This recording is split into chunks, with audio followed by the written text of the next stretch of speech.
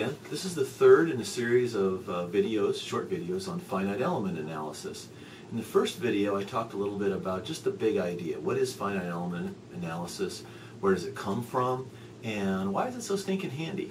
The second video I talked a little bit about matrix notation, how to write down structural problems in terms of matrices, and ran through a very simple statics problem. Well, we've got the background now, so we can now do a very simple finite element problem. And I want to start simple. If we can't do the simple ones, it's going to be hard to do the complex ones. So I've got what I think is the simplest finite element problem I can imagine. If there's a simpler one, I'm not sure I know how to do it, at least a simpler one that actually means anything. So I'll show you that here in a second. But let's talk about, real quick, what kind of finite elements we need, okay? So let's pretend we've got a 2D truss. Okay, a pin-jointed truss that looks like this, and these big circles I've got here indicate those are pin joints. The beams are only pinned together. They're not welded together. They're not fixed. So there can't be any moments at the end. And the reason it stands up is because there's triangles everywhere. The stiffness is finite. The stiffness isn't zero anywhere. So this will actually support a load that I've got there as F. Right? So if I'm going to build this mathematically or physically, I need to have some elements to work with. Well, let's say this is a real physical truss. Let's say I've made one of these out of aluminum or steel or something. And I pull all the pins out, pull all those 5 pins out, and I start laying the bars down next to each other. Okay? Let's say I have all 5 of them laid out, and this is one of them, and they're parallel to each other. And that's the x direction, okay? What I've got here is a bar with 2 hinges basically on the end, and let's see, I'll call that point 1 and that point 2, all right?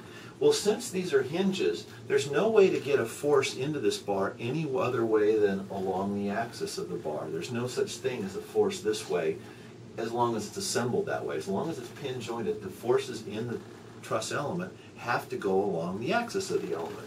So I can have a force at point 1, and I can have a force at point 2. That's pretty much everything I need to know to describe that bar, except for, well, it would help if I had an elastic modulus. It would be good to know that. And since the displacement, change in length of a bar, is FL over AE, helps to know what the length is. I'll need to know that. And I'll need to know the cross-sectional area A. F comes later, all right? Well, I'll show you where that comes from here in a minute. So let's say I know E and A. I guess I'll make that a capital A. Try that again. I'll make a capital A. So let's say I know all that stuff for every truss element. In theory, I ought to be able to analyze what's going on here, and that's right. Now, this thing right here is the building block of that truss. There's also a mathematical building block called a finite element, and this thing is going to be called a bar element. And it's important to know the lingo here because there are different kinds of elements built into finite element programs. They actually have something they call a finite element library. And this is a list of the elements that are built into the software that you can use in order to assemble a structure. And there are elements that have different properties. You'll see bar elements like this. These are the simplest ones, the ones we're going to talk about right now. There are beam elements that really can have bending. They can have moments at the end that this can't have. But they're still essentially one-dimensional. There are membrane elements that are 2-dimensional only. They're assumed to have essentially 0 thickness. They have shear and in-plane strength only, and they don't have any bending strength. That's a membrane element. And the next step up from that is a plate element. That's planar, but it's got thickness and it's got bending stiffness now. Okay? And other elements include, there's rectangular brick elements that represent just a rectangular brick of material, whatever the material is. There's tetrahedral elements that look like a pyramid. Those are made out of solid material. And it goes out from there. There are fluid elements, and there are electromagnetic elements. There's all kinds of elements out there, and those are all built into your finite element library that's built into whatever finite element program you're using, you get to assemble those. That's what's in the Lego bucket. If you want to make something out of Legos, you have all these different blocks you get to work with to make your castle or your ship or your dragon or whatever it is you're building. And mathematically speaking, we have a finite element library. That's analogous to your bucket full of Legos. You get to pull stuff out of that and make something complicated out of it. So what we're going to do here is I'm going to show you where a bar element comes from. In order to do it, actually, I'm going to show you, I'm going to write down the problem first, and by the time I get done talking about that, I should be at about 9-10 minutes. I'll stop and I'll do the second video in this series in the next clip, okay? So let's make a really, really simple truss problem. In fact, it doesn't even really look like a truss, but it is, technically speaking. Let's do this. Let's say I've got two bars here, and they fit together this way. Make sure that's the longer of the two.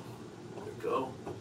And it's only these two bars are parallel to each other. They're in line with each other. Now to keep them that way, I need something physical to hold them up.